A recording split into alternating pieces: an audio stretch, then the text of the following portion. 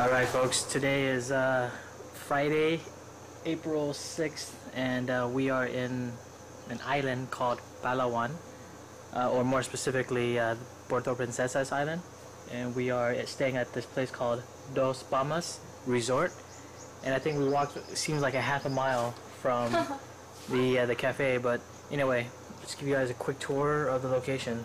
We're on a second level of a little villa, if you want to say. And immediately to your left is the restroom. It's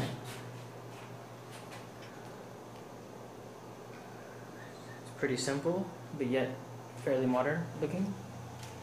And then you get the little cafe mini bar here, the usual thing. Two beds, two queen size beds, I think. Yep. All right. Yeah, it's very simple, folks. Very simple.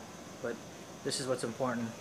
That the air conditioner needs to be down to a lot lower than that. It needs to be like at the lowest possible. There you go. 16 is the max. So we can make it as cold as possible because it is quite hot out here. And then towards the outside is the balcony, which leads to really, God knows, I have no idea what that is, but it's okay. We're not going to be out here too often anyway. So, here's the balcony.